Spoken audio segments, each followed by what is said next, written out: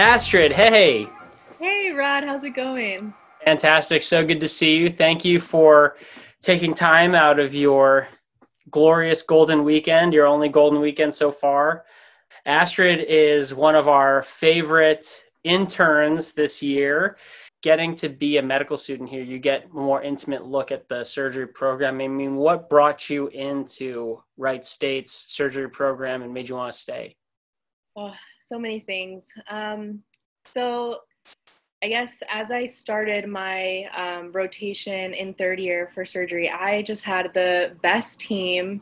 I remember I was at Kettering and I had Savannah Kipfer, who was pregnant at the time. She was like 8 months pregnant.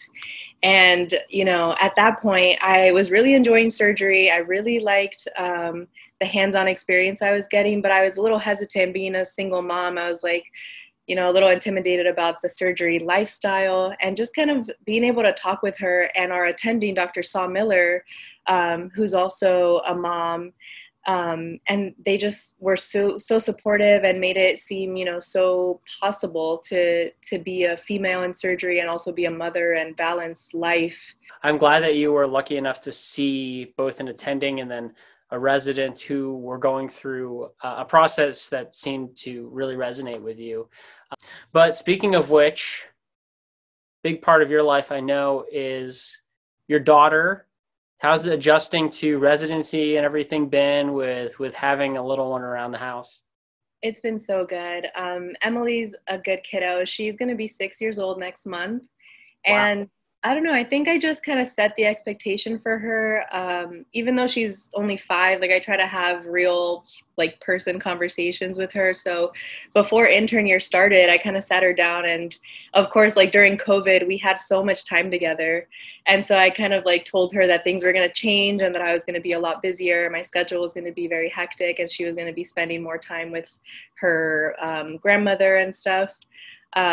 And so she seemed to understand. And after the first week of intern year, she sent me a video recording saying that she missed me a lot, but that she was very excited for me, that I was a doctor and that I was doing the things that made me happy, but that she missed me. And that, yeah, it was like so heartfelt. And I was like teary, but also like so happy. Yeah. How do you not cry? I know.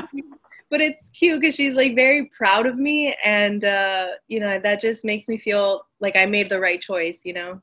Who else is around town here to help you out? Yeah, so my mom and grandmother and sister were crazy enough to move with me from Miami, Florida to Ohio for medical school. So they've been here ever since, and they all really love it. My sister actually started her undergrad at Wright State last year, so she's, you know, started college there already. So we're all kind of immersed in the Ohio community. Yeah, that's a big change, I think, from Miami, Florida to Ohio. No, they haven't disowned me after the winters. I was sure they were never going to speak to me again. Oh, how was that? How was the first winter for them? it was kind of crazy. We moved here in the beginning of April and it actually started snowing. It was like April 3rd or 4th or something, and it snowed and none of us had any jackets. I think like I had a jean jacket somewhere in the U-Haul and Emily was in this little t-shirt. So the first thing we did was go to Costco and buy actual coats. And yeah, I was sure they were going to turn around and go back to Florida after that. Yeah, that is quite the shell shock to pull up in April, because you don't think like, oh, it's April. No, it's spring. You know, it's going to be spring weather. Yeah. Wrong. Not in Ohio. No. No. How's it been? You got about a month under your belt, right? So how's it been for you?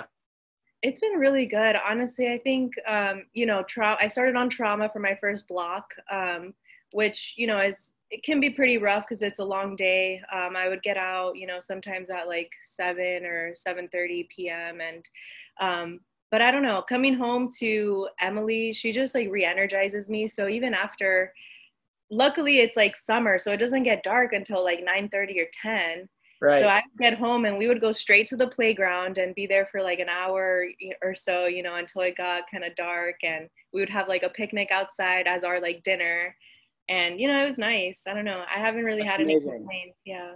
That's great. What other stuff do you like to do when you're not working the crazy trauma hours, that trauma lifestyle? What else are you doing when you're outside of the hospital?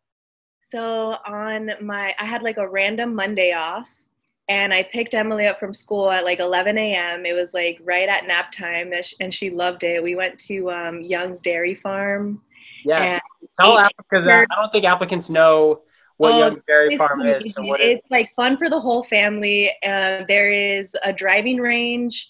They have, for the kiddos, they have like a jump house and a slide and miniature golf. And then of course they have ice cream and cheese curds, which are amazing. That ice cream is amazing. Yeah. It's full dairy, straight from the cows that are like a Yeah, the block cows away are from, right there. Yeah. right there on the property or You can whatever. even watch them milk the cows if you want to. Yeah, I've done that. It doesn't smell great in there. So I appreciate the process. I think maybe that's just me being a millennial and being like, let Yeah. them make the ice cream. I'm going to eat it. It's so good.